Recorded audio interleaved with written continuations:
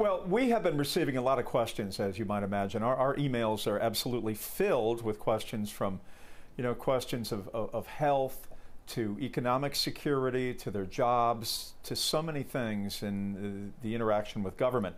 A viewer has asked, what if you had a baby in 2019 but have only most recently filed for 2018? Or if they were born in 2020, can you now list them on 2019? That is correct.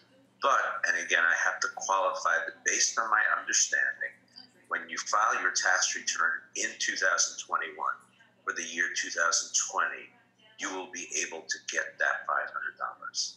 Oh, wow. So they would, even that far into the future, would give you the $500 Yes. payment. Yeah.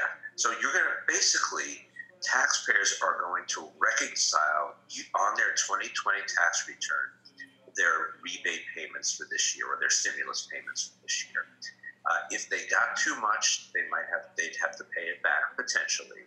And if they got too little because they had a child born in 2019 and didn't file their return yet, they would get more at that point in time.